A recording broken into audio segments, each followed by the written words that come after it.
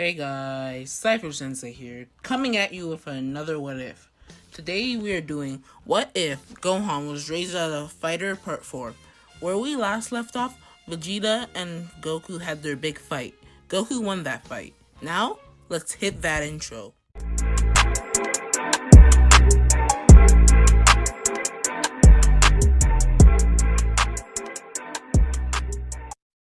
After his defeat, Vegeta is tied up. When he wakes up, he is confronted by Goku.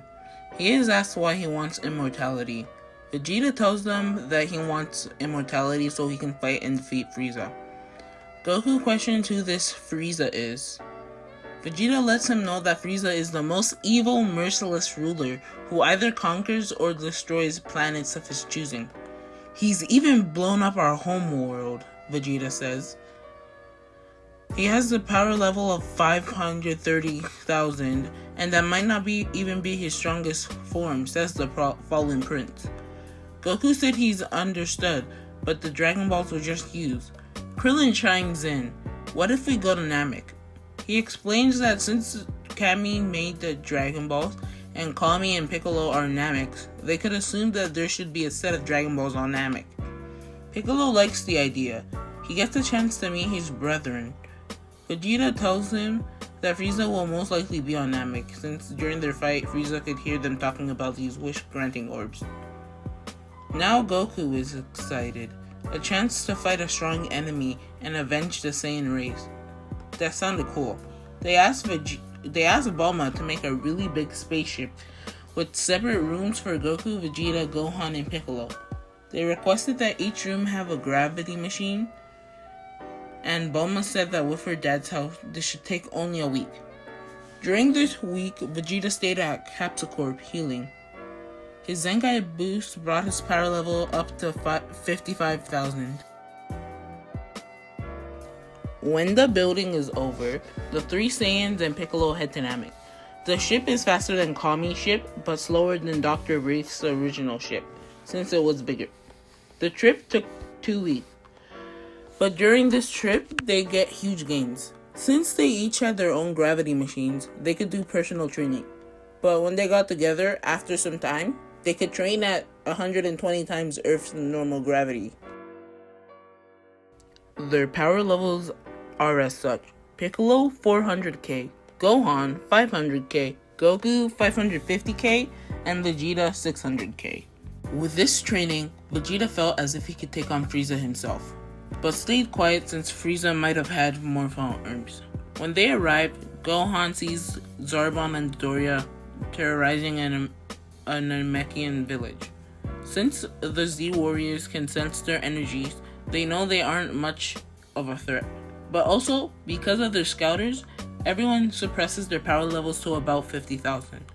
This is enough to do some damage to the Doria when Gohan rushes to punch him and take the Namek, who is later known as Zende. The group runs away, causing Frieza to send Dodoria after them. When they are far enough, Vegeta turns around and starts relentlessly attacking Dodoria, finishing him off with a Gallic gun. This causes Frieza to send Zarbon after them. The gang raises their power levels to 60,000 so they can move faster. Dende then brings them to Guru's tower. When they get there, Guru allows them up to his place. They tell him that they are there to deal with Frieza and use the Dragon Balls for the powers to be able to end the tyrant. Guru sees that most of them have 100% good intentions, except Vegeta. He isn't thinking anything truly evil, so he brushes it off. He unlocks the potential of everyone there, including Dende. Their power levels increase. Piccolo, 3 million. Gohan, 4 million, Goku and Vegeta 5.5 million each. Together, their power level is about 18 million. And they think that collectively, if they ambush Frieza, they could win.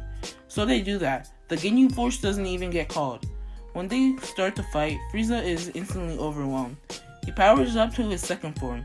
He still isn't strong enough, so he's transformed straight to his final form, using 20% of his full power, which is about 24 million. This is enough to overpower the group. First, Frieza kills Vegeta.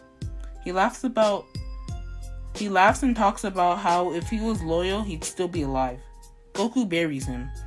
The rest rush in, but then Frieza shoots a beam through Goku. It doesn't kill him, but it looks like it does. Finally, Frieza blows up Piccolo.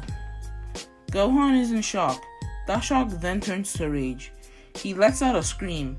His hair sticks up, and it goes blonde. Gohan is now a Super Saiyan. Frieza is shocked.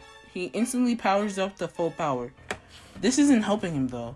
Frieza's power level of 120 million is nothing compared to Gohan's 200 million. The fight goes on for a while, but during this time, King Kai tells Dende to do something. Dende gathers the Dragon Balls. His first wish is to repair Piccolo's body. His second wish is to revive Piccolo. This brings back Kami. Kami then gathers the Earth's Dragon Balls, wishing everyone back who was killed by Frieza and his men. Dende is about to wish everyone to Earth except Frieza, but Gohan chimes no. Goku then also wakes up. Dende heals Goku, bringing his power level to 8 million. During this time, Frieza is unaware of all the wishing. He sends a giant death ball to the core of Namek, giving the planet 5 minutes to explode. Dende in quick haste teleports everyone to Earth except for Frieza and Gohan, plus Goku, who wanted to watch his son, who he was extremely proud of. So the only one left on Namek are Gohan, Goku, and Frieza. Gohan, knowing his dad is well, calms down, meaning he can fight better now. He beats Frieza mercilessly and ends it with a special beam cannon, seemingly killing the Emperor. Gohan doesn't spare Frieza since he isn't exactly like Goku. Goku doesn't interfere either since this wasn't his battle. Gohan drops out of SSJ. Goku now has 3 minutes to take him and his exhausted child off the planet before it explodes. Okay guys, that's gonna be it for now. To find out what happens next, stay tuned for part 5. Remember to like, comment, share, subscribe, and stay quirky. Sensei out.